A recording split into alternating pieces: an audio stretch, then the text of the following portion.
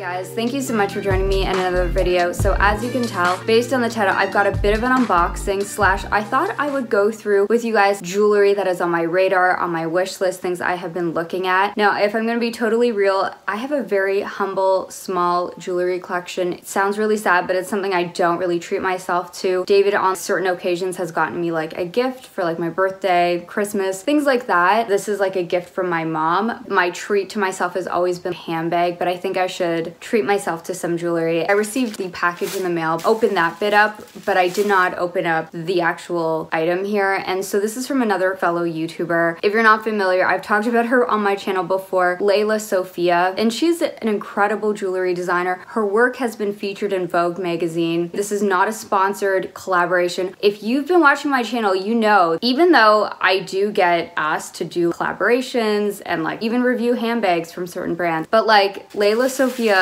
said she was going to gift me something, said I didn't even need to show it on my channel. There was none of that, but I was so happy to accept this. I feel so humbled. I can't even believe this. Recently, she just asked me on Instagram if she would send me something and I would accept. Of course I would. Her jewelry is stunning and it's beautiful. I just took it out of the package. So it was in this beautiful brown paper, which is so on brand for her. She loves her beautiful, delicious browns. I haven't even opened up the envelope, guys, and it came in this beautiful, lovely brown box. So this is like truly a true unboxing. And I just, honestly guys, I feel so humbled by this.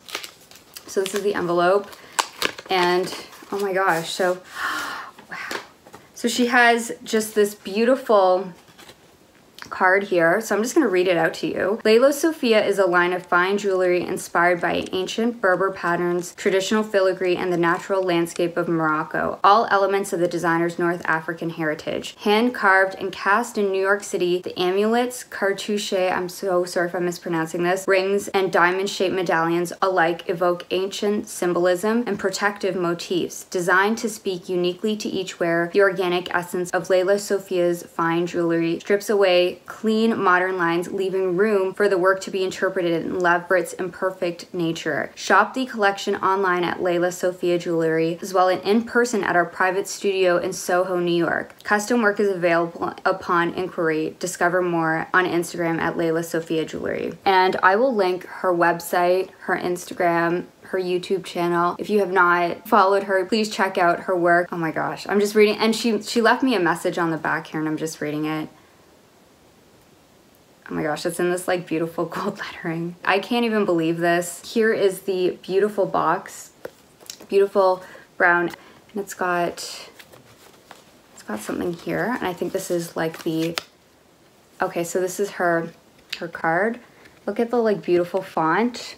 Look at the beautiful font. It's in this like beautiful cream and gold color combination. So signature. So here it is in this, oh my gosh, this is such a, I'm just stunned, guys. Okay, so here is the beautiful ribbon. And then, oh, there it is. Oh my gosh, look at that.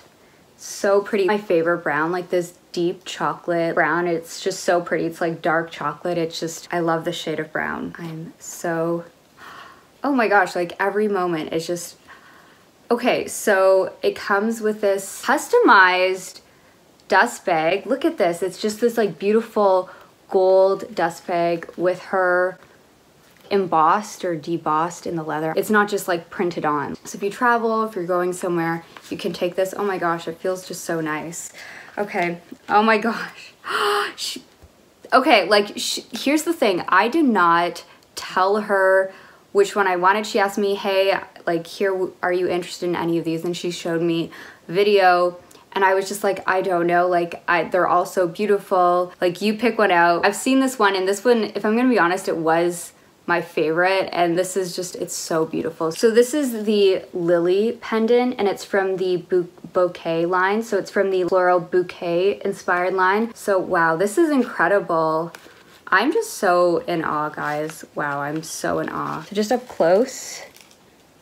So just to see it up close, I don't know if it's gonna, I'll have some cutouts. I'll have some cutouts if, here, I'm just gonna put this on, but it is just this beautiful lily. It is gorgeous. Wow, it is so pretty. Okay, so this is it, guys. It is so pretty. So this is from the bouquet line. I don't know if you can see it up close, but it is so intricate and delicate. I can't even believe that this is something that she made. The detail on this is so beautiful. It is so sculptural. I can't believe that this is handmade at this level of detail and intricacy. I'm totally in awe. And the story behind this piece, it's really beautiful. It's actually inspired by her late aunt, who's a very important figure in Lela Sophia's life.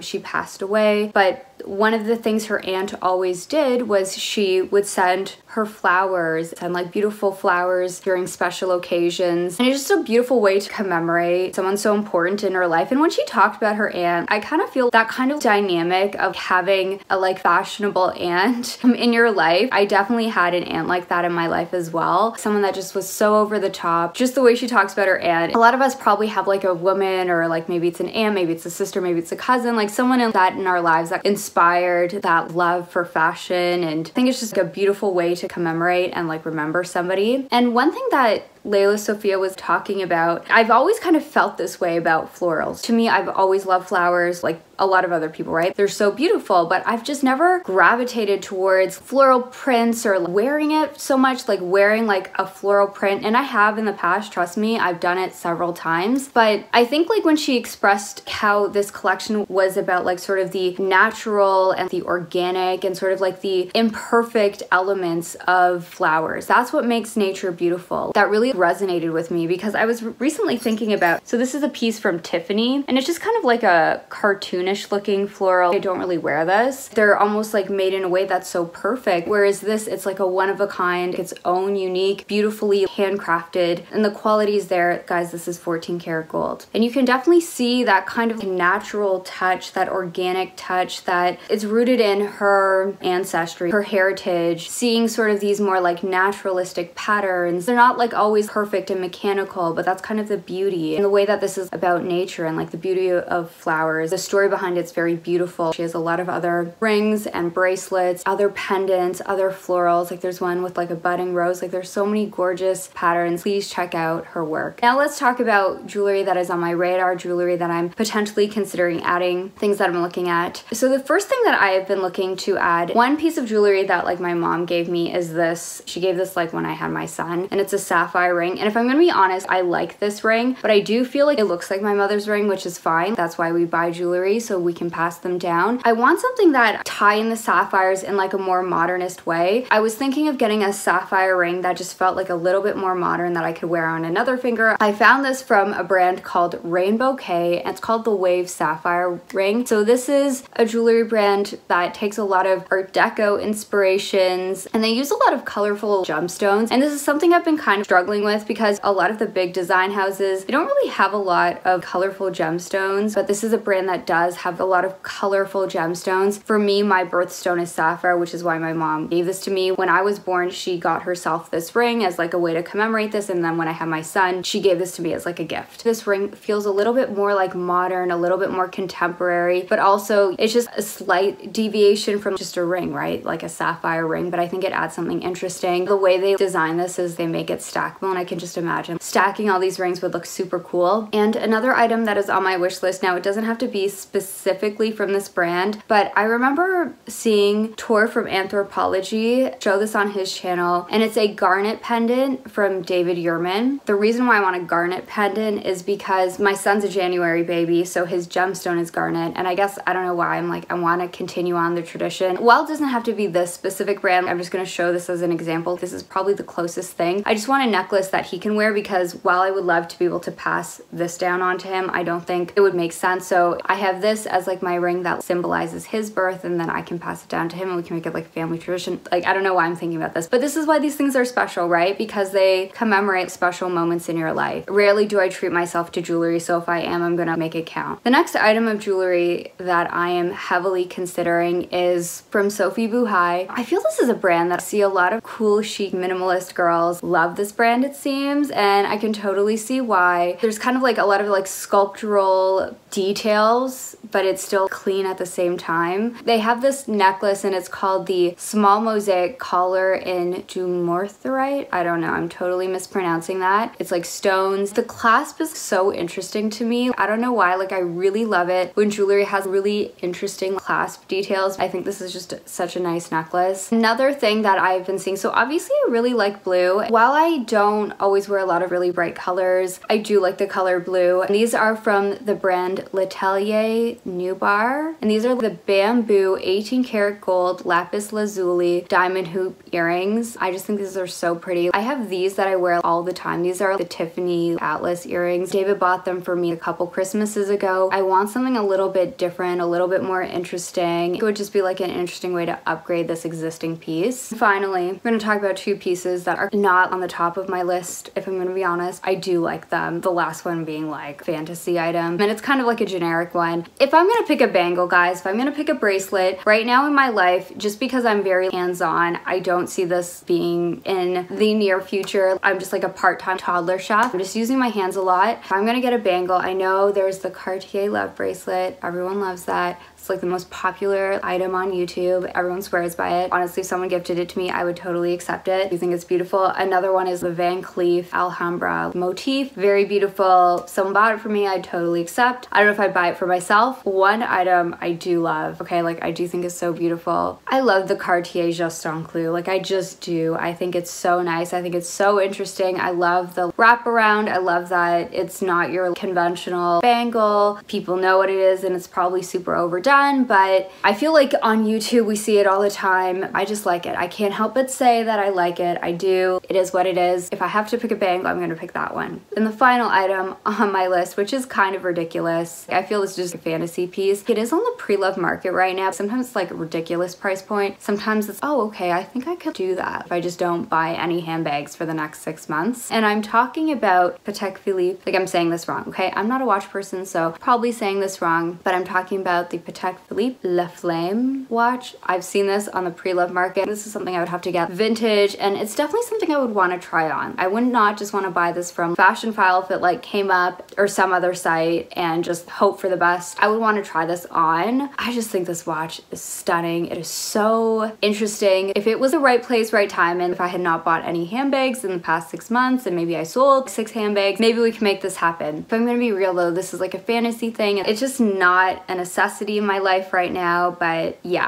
I do think it's beautiful. Maybe one day, if I'm just in like the right place, the right time, they have it and it's at a reasonable price. It's like one thing that I feel I would like treat myself to as like an ultimate milestone or just whatever. Like I just want to treat myself, right? Anyways, that is my video on jewelry. I know it's not really something I talk about because yeah, it's just, it sounds really sad, but like I don't treat myself to, and I really think I should. Thank you so much for joining me in another video, and I hope to see you in the next one. Bye.